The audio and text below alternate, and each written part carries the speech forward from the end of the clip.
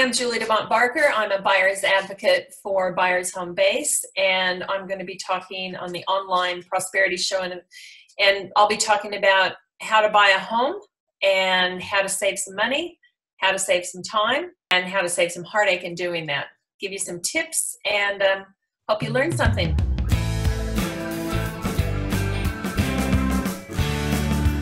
Welcome to yet another exciting episode of the Online Prosperity Show. And today I've brought you the buyer's advocate, Julie. Julie, how are you doing today? I'm really good. How are you? Fantastic. Now, obviously, if you're watching this show right now, you would understand that we are always bringing in experts so that they can help you be, do, and have a happier existence. And in this process, or in this particular episode, we're going to be looking at how you can trust someone to look after your most important financial decision, which is purchasing a property or your first home. Now, a lot of people don't quite know that a buyer's advocate is going to be that one person who would make life easier for you and, clarify all the things that might be confusing in the housing market and everything else like that. So it's also confusing for me, and that's the reason why I've brought in Julie here, who's got oodles amounts of experience in real estate, so that she can give us a glimpse of what it is and how to actually hire the best buyer's agent in the business. Now, Julie, tell us a little bit about your story and how you got to become, the most preferred to buyer's agent in Melbourne. My story, well, first of all, you'll notice I have an accent. So I'm not originally from Melbourne. And I knew nothing about real estate when I moved here.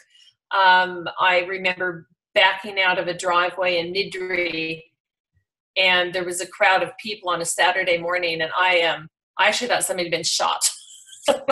Being American, I didn't know what was going on, but it was an auction, and that was fascinating to me because in America, for the most part, a few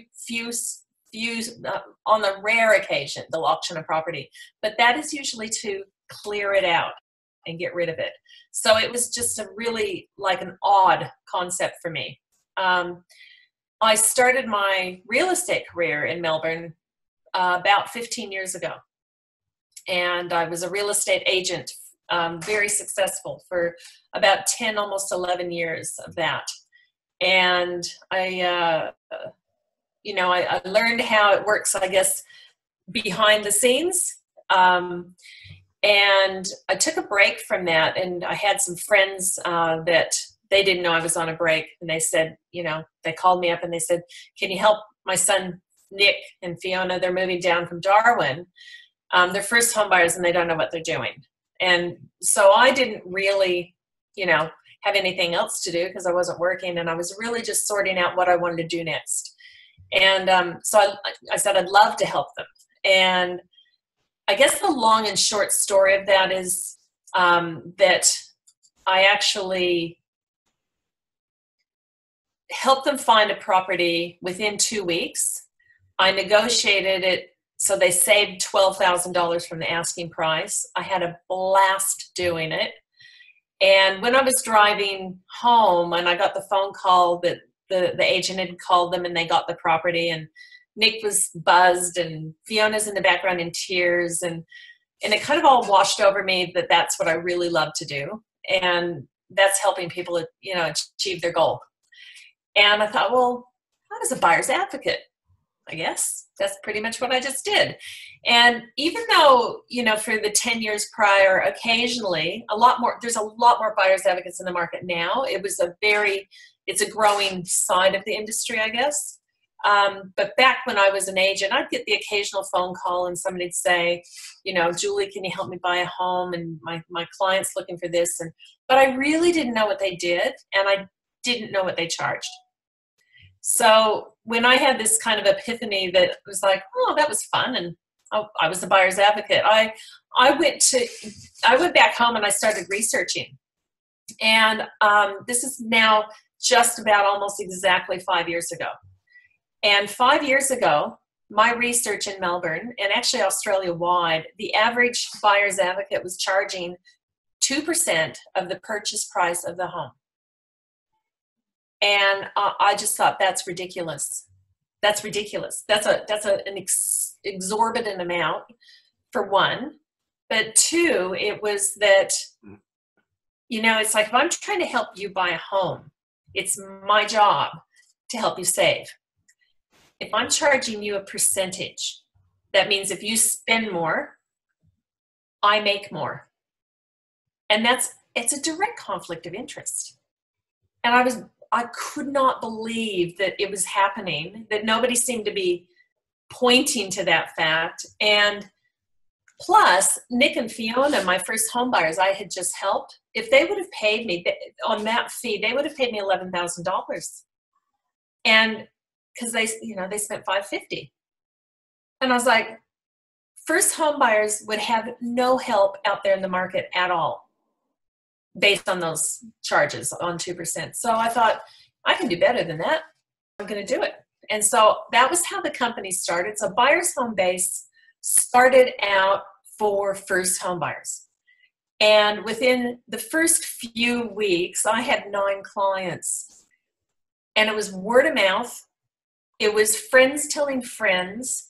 It was parents telling kids. It was just word of mouth. I didn't even have a website. I didn't have a Facebook page. And it was all word of mouth. And I thought, I've hit a raw nerve here. The market needs this. First home buyers need this. I had sat as a real estate agent on the other side of the table, negotiating for my vendor. And as clever as some first home buyers might think they are, usually they're not very good negotiators. And I took a lot of money off of them for my vendors. So that was what I was paid to do then. But seeing that and seeing the gaping hole that nobody's helping them, I thought somebody has to do this. So that was how Buyers Home Base was born. And very, very quickly, within the first 10 months, I knew I needed help because, I was overwhelmed with the work, which is great. But, you can only take on so many clients before you're no longer doing a good job. So we've grown now. We have a team of 7 advocates and myself. My husband actually left his very well-paid corporate job to do all of the admin and back end. And the first home buyers, as they bought, started telling moms and dads, aunts and uncles, and all of a sudden we had investors and developers. And the one thing I had set the company up was a low flat fee. I wanted to have the lowest flat fee for first home buyers in the nation. Pardon me. And we've done that, and we've continued to do that. So first home buyers, for our service, if they buy under $700,000, it's a $3,000 flat fee. It's not a percentage, and plus GST. So everything's plus GST. And if they buy above $700,000, it's a $5,000 flat fee. And for everybody else, I've bid at auction for $4.2 million properties for a $6,000 flat fee. Now you do the numbers. If that guy would have engaged at 2% of the purchase price of the home advocate on a $4.2 million property. So some call me really silly, but I'm all about, that I suppose the heart and soul of the company has come out of that genuine care for first home buyers. Maybe it's because my kids are in their 30s and I know the struggle out there. I know how hard it is. I know that when you go out there as a buyer, as opposed to a business, like if you go out there and if I go out in my baseball cap and tracky decks with my accent, they think I know nothing about the property market. They think I'm fresh off the boat or the plane, and how I get treated is quite different than when I go in and I say, hello, I'm Julie DeBont-Barker. Here's my business card. I'm a buyer's advocate. It's totally different how I get treated. And so I know how the buyers get treated because I fly under the radar occasionally and do my undercover work. Great stuff. So you know, I'm sure there'd be first home buyers that are going, whoa, $3,000 or whoa, $5,000. But the service that we provide, our promise is to save you time, save you heartache, and save you money. Now, we'd love it to always be all three. It would be a lie if I said we can save you money every time, because sometimes just getting the property saves you money from having to look and look and look when the market was going up. Now that the market's flattened out, the saving time and saving heartache really come into play, because the pricing right now in Melbourne is all over the shop. And even though we're in it every single day and we've got our finger on the pulse all over Melbourne, we have monthly sales meetings with the team, and we are trying to determine, you know, where has it come down 2% and where has it come down 20%? Nobody's even talking about.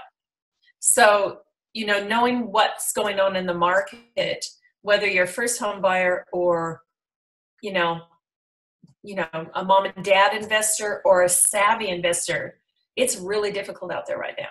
So the saving time and heartache is still our job.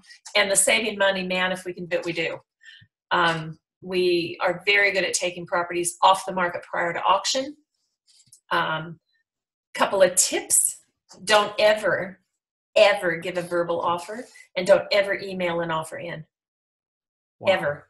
Okay. It's negotiation muck-up 101.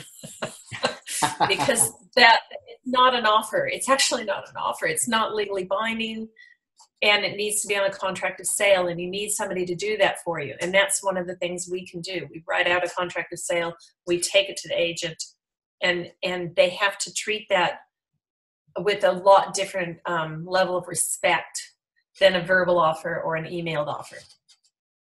Absolutely. Well, thank you. We know how to negotiate. Great stuff. Thank you so much for that elaborate answer right there. You're welcome.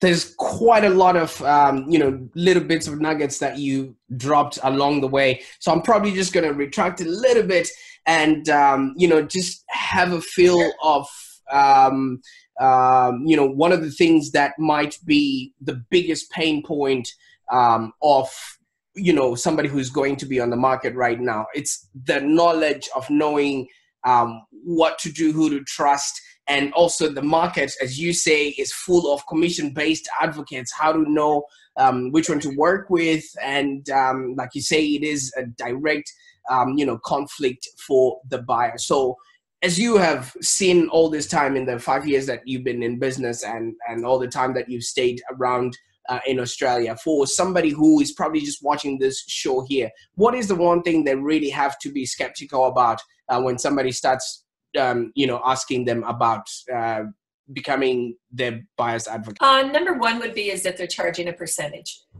That's really number one. It can only be a direct conflict of interest for the client, because what I said earlier, that means if, how can you trust somebody that if you're going to spend more, they make more? That are they going to try and negotiate the property $10,000 or $100,000 less? Well, how could they? They're going to make less money. I have bid at a boardroom auction in Paran against another buyer's advocate. And the morning of this, we were going to have the boardroom auction, I was actually driving in already, and the agent rings me. And he said, Julie, I just wanted to give you the heads up. He says, another buyer's advocate's going to be there. And I said, well, that's okay. We have our budget. I know where it should be. I'm not going to let my client spend any more than it's worth. That's all right. And he says, yeah, I just wanted to let you know that this buyer's advocate, their claim to fame is that they never lose at an auction. And I'm like, what do you mean? That's not a claim to fame. Who would be sucked into it? Like, who gets sucked into that? Like, yeah, you just put the highest bid and... And he did. He spent, and I'll get pretty passionate, so Sorry, guys, but he spent $150,000 over anything that should have been spent on his house. Whoa. Like now, you'd think, gee, his clients must not have been very smart. I was there before him. His clients were there before him. We're in a boardroom auction. I'm sitting across the table. I can hear everything they're saying. Right. They were buying this property out of their self-managed super fund. Right. It was their first property out of their self-managed super fund. They have to have the bank valuation. You know, on Monday, if they're successful, that goes off to the bank or their mortgage broker, and they order a bank valuation, especially now since the Royal Commission. And if that bank valuation doesn't stack up to the value that they paid, they have to pay the difference. So that was all going to come out of the retirement.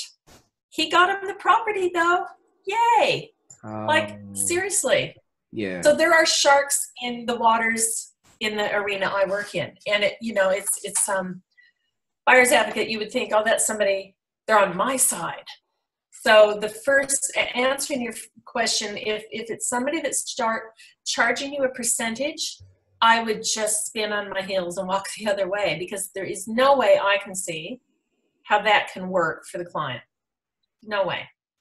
Great stuff. That guy made $26,000 that morning. Wow. That just by showing up, of which he was late to the meeting, like you say. He never loses. Great stuff. His clients did.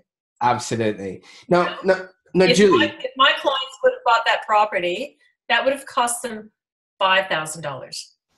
Wow.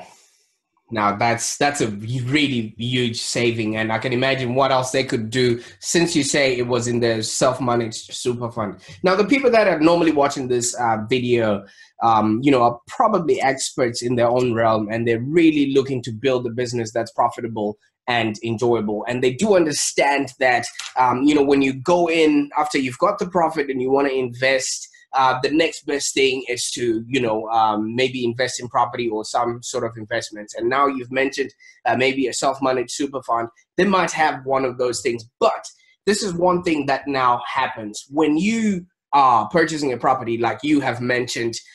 There's going to be need to connect to experts, like a mortgage broker, like a financial planner, like an accountant, a solicitor, conveyancers, pest controllers, tradespeople, you name it. All these people are going to be needing a piece of their attention, a piece of their time, and of which I don't think if you're running a business and you're trying to invest at the same time, you've got time for all this back and forth. Now, as a buyer's advocate, how do you then solidify or, help them out with these connections that they need in order to make a worthwhile investment?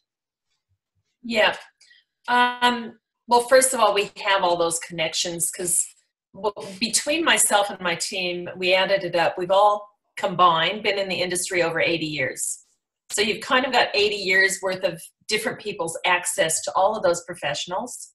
One person on the team, like, she grew up in a building family, and she has access to lots of builders and tradies and carpenters and all those kind of people.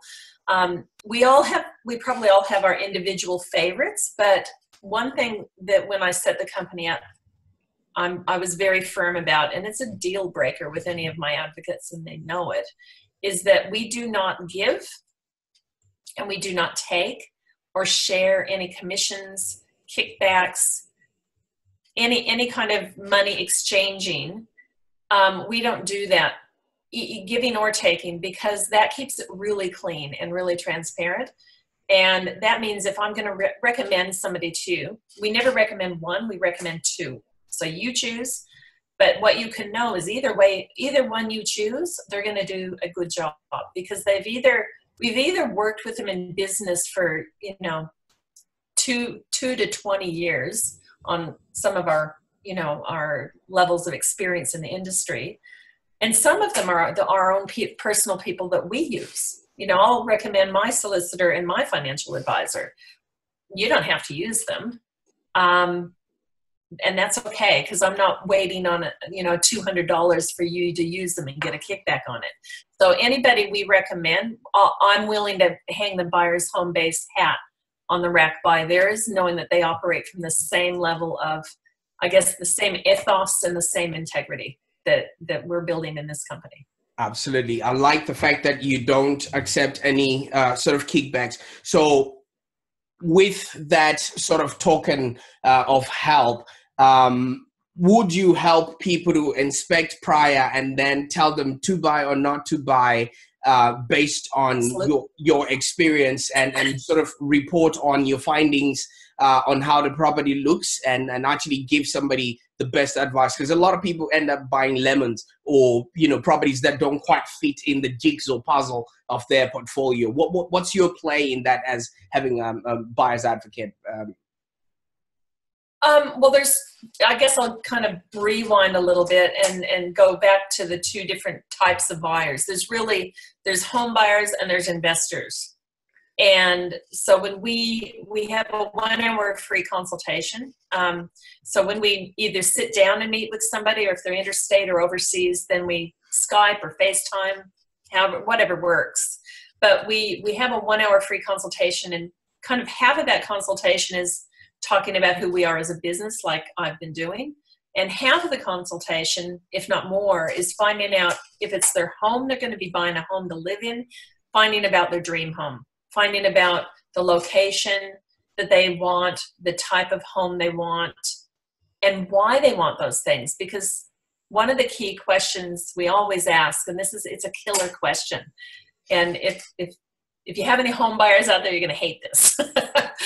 But it really is, I've got the perfect house you just described in this hand, and I've got the perfect location that you just described in this hand. Choose. And because oftentimes you don't get both. Great. Oftentimes you don't get both. Absolutely. And if you have a couple, if it's a couple of people, and they're not on the same page on the answer to that question, it's going to take them a long time to find a house. Wow. So there's a bit of psychology in what we do also. Maybe a bit of counseling. Pardon me. But it's really, for a home buyer, that's a critical question to answer. And if we get it nailed down to they say, really, Julie, it ends up being it's the location. We'll always try in the main location to find the perfect house and cross our fingers. Or if it's the perfect house, we'll just look for the house in a few locations. But we'll start with what their ideal is, and then, expand it, either the location, or, we might say, it doesn't look like you're going to get the 4 bedrooms. You're going to have to go to 3, or, and give them compromises, but we're walking them through it every step of the way. And then, yes, we inspect them if they're interstate or overseas. Pardon me. Well, I'll just take my phone and FaceTime somebody through like they're standing beside me and say, this looks great. There is a crack there I'm a little concerned about. I think you need a building inspection. Or, the brickwork down there looks a little dodgy. It might be rising damp. I think you need a building inspection. But, I've walked through thousands of homes. So I'm not a builder. I'm not a building inspector. But I can kind of tell, you get a sense if something's solid or not. My whole team, we err on the side of being conservative. So if we think there might be a problem, then we recommend a building and pest inspection. Right. If we're absolutely certain, and some things are absolutely rock solid, inside out, dry, might be a home that's still under builder's warranty. So it's like, do you spend the $700 for a building and pest inspection when it's under builder's warranty? You kind of don't need to. Absolutely. So we give them advice on that all the way, whether it be a home buyer or an investor. With the investor, a lot of times, if it's a first-time investor, it's training them to take off their buyer's hat and put on the investor's hat. I've just had a lovely couple I've been working with that they were first home investors. So every home they'd walk through, she'd be like, "Oh, I don't like the color of the walls." And I'm like, "That's okay. Your tenant might not care." You know, and just a training and there wasn't enough light in one of the bedrooms, things like that. So it's the training, the shifting from it looking like a home to live in to numbers. It's the numbers stack up, you buy it. The numbers don't stack up, you don't buy it. And then it all with an investment, we always, it's like, it's kind of 101, but you want to start as close to stations and schools and shops and Absolutely. Universities and all of that, and as close as your budget will allow into the CBD. And then if it is a long-term investment, like you want high capital growth, that's the other question. Sorry, I'm jumping around. I'm trying to remember the questionnaire. But the probably one of the key questions that investors need to answer is what do you want to achieve? What's your goal? Do you want high capital growth or do you want high rental return? And it's kind of that choose again, because oftentimes you don't get both. So if they say, well, we really want high capital growth, and how long are you going to hang on to it? Minimum 5 years if it's high capital growth. Right now with the market turn, I'd say 10 years. Plan on hanging on to it for 10 years if you want good return on it, because it's flattening out and going down. It's just what's happening. So, in that answer to that question determines where we start looking. You're not going to get high capital growth if you go way, way, way out. It's going to be slower. So you want to get as much land under you, all those kind of things. So, villa units are really a great compromise with that. But yeah, absolutely. It's really, we walk them through all of that. We inspect, we advise, and we negotiate. Absolutely. So, obviously, like you said, there's that whole choice. And I think it was Oprah Winfrey that mentioned that we can get all that we want, but not all at the same time. Obviously, you have definitely given us enough to get started in searching for, a buyer's advocate. Now, if somebody has been watching this show right now and, is now pregnant with information, so to say, and they've got questions as to how do we get started or what else do they need to move the needle in order for them to become, one of your clients or a first home buyer, what's the best way that people can get a hold of you then? The best way, they can either go onto the website is the best way. And that's buyershomebase.com.au, all one word, buyers with an S, homebase.com.au. They can also ring the 1-300 number, which is 1-300-882-842. And that goes, that will probably end up coming through to me at some point. But it always starts with, after they've made contact, then it's always a 1-hour free consultation. So if they're in Melbourne, we come to you. How we save the money, it's in the name, home base. We're all home based. So we don't have the big overheads, so we don't have to put those onto you. So we come to you. We'll come to you at a time that works. Many of our appointments are after people have put the kids to bed. We work on Saturdays and Sundays. If you don't want us to come to your house, we can meet at a cafe during your lunch hour. We try and fit it in with you. If there's two of you, it is critical for us to meet with both of you because of that question. Absolutely. Great stuff. If it's a couple buying a home, they may not answer the question. We need to know that. So basically, considering there's going to be friction between the couples, does the buyer's advocacy also have extras for divorce counseling or things of that nature? No, I actually work very hard that they both end up So there isn't that, you know. Great stuff. All right. So you might be looking for, somebody to take you through all of these various stages. Maybe it's the purchasing of your investment property, you're searching, you want to do all the due diligence, and you also want to have somebody hold your hand while you're negotiating or bidding, and just, walk you through past the mistakes that you might do, or formulating offers. Like you said, don't email in an offer, or don't call in an offer, or something like that. Or maybe the bidding strategies. People like Julie at Buyers Home Base are more than happy to help you out. All of this at a low flat fee. Now, I'm going to be putting all the information about your website and your 1-300 number, so that people can actually get a hold of you and walk, and you help them get into their first property or their first investment. Now, so like I said, at the end of the day, people might just be still not really convinced about what to do, and whether to call you or not. What is your normal go-to advice that you tell people that are just sitting right at the fence and they I'm so glad you asked me that. I'm so glad, because I was going to say before we wrapped up, I was going to say, don't believe a word I've just said. Don't believe a word of what I've said. Go to Buyers Home Base Facebook page and read the reviews. All right. That's it.